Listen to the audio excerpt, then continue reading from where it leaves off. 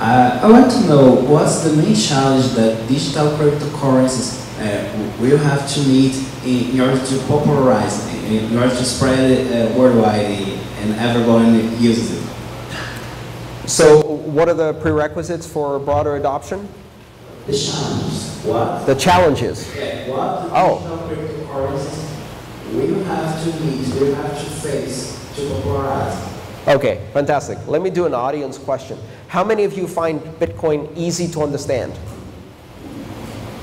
How many of you find Bitcoin easy to use? You're lying. How many of you find Bitcoin easy to secure your individual wallets, to back up, to make available to your families in the case of your death or incapacity? Until everyone in this audience can do it, more importantly, until my mom can do it, Bitcoin cannot be adopted broadly.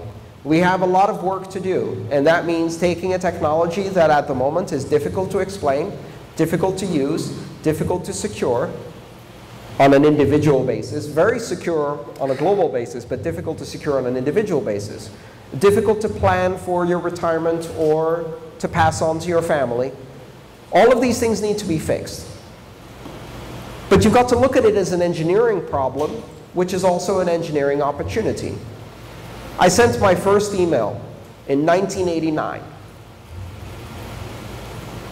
In 1989, in order to send my first email, I had to download a mail client in source code, use a compiler to compile it into an executive application on a Unix system, on the command line, over a modem, on an account that I wasn't strictly speaking authorized to use, because I was 16 and I had access to the internet in 1989. You do the math.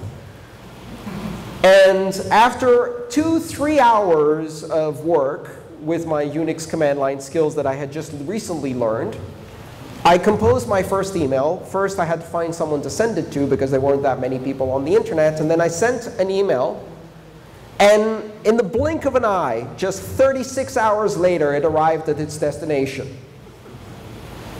Now, if you asked me then, will you do your banking, your shopping? Will your mom use this? Can you do video calling with your mom on this?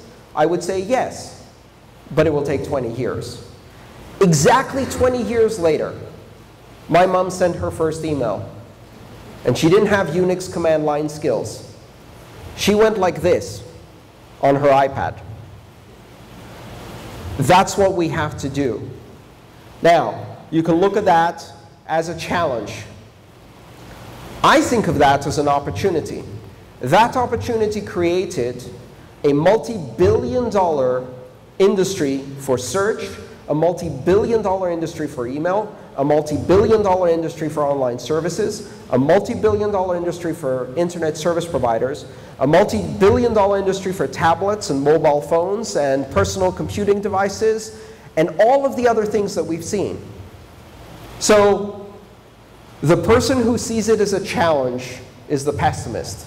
The person who sees it as an opportunity to create a billion-dollar industry, I call that person an entrepreneur. And I see a lot of them in the audience today who are thinking, you know what? If I make Bitcoin easier, I build a very successful business. If I make Bitcoin easier to use, easier to secure, easier to understand, until you don't need to know how it works. So I'll turn around that question and say, you don't need to understand Bitcoin to use it. Because I guarantee you, there are not more than 2 or 3 people in this room who understand how TCP/IP windowing, Las Vegas QoS properties within TCP work, how an HTTP protocol message is formed. Anybody? 1, 2, 3. Boom, bingo. And those are the developers in the room. And we all use the internet without needing to understand any of that. Bitcoin is successful and will be adopted broadly when you don't need to understand anything about how it works, and yet you can use it, and then my mom can use it.